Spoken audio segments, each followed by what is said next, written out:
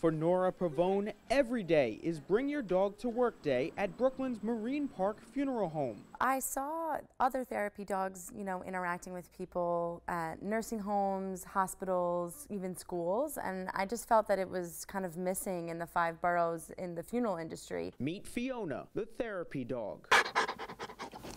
She's a 1.5-year-old Bernese mountain dog who's a big help for families at a tough time. A lot of requests had come in, and I was kind of overwhelmed by the positive feedback that we were getting. Nora trained the caring canine for a year, getting her comfortable around strangers and around caskets. Fiona practiced during our visit. We'll walk her around the lobby, and a lot of times that's when the kids will get to see her and hang out with her.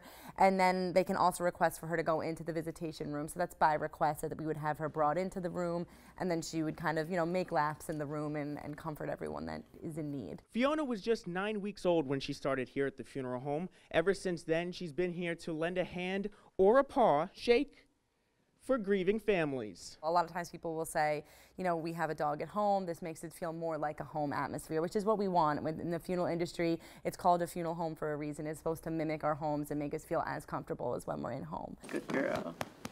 Oh, you being good? Fiona recently received a special honor. She became the 1 millionth dog to pass the American Kennel Club's Canine Good Citizen test. I had no idea until the American Kennel Club actually contacted us later on after we took the test, and I was completely shocked. It was really exciting. There is one thing Nora said she couldn't train Fiona to do: read emotions. That comes with instinct. She really knows who's in need of her, and just kind of gently going up to them and sitting next to them is sometimes, so much more help than I could even imagine.